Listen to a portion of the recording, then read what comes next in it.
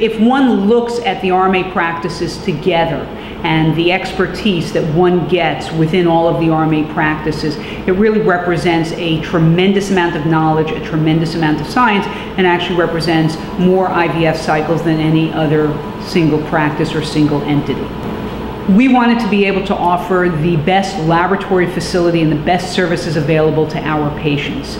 And so in building this facility, we involved the leaders in the field in order to be able to build the most cutting-edge laboratory to offer our patients truly the best, the most modern technology available. The facilities are able to offer all of the technology that's out there today, and was designed in such a way to be able to continue to grow as the technology continues to develop, so that we are always able to offer our patients the best, the newest, whatever is available to maximize their likelihood of going home with a baby.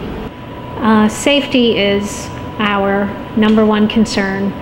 Every time we handle eggs, embryos, sperm, we double and triple check the identity of each specimen.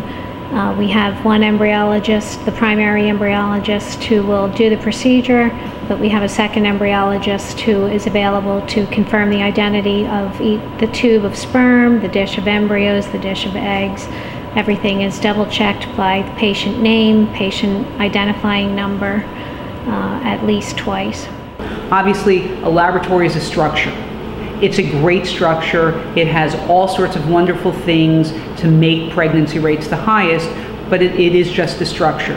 And so what makes us who we are, what makes our pregnancy rates as good as they are, is obviously the laboratory that we have with, terrific air handling, wonderful incubators, microscopes, hoods, all sorts of fancy stuff.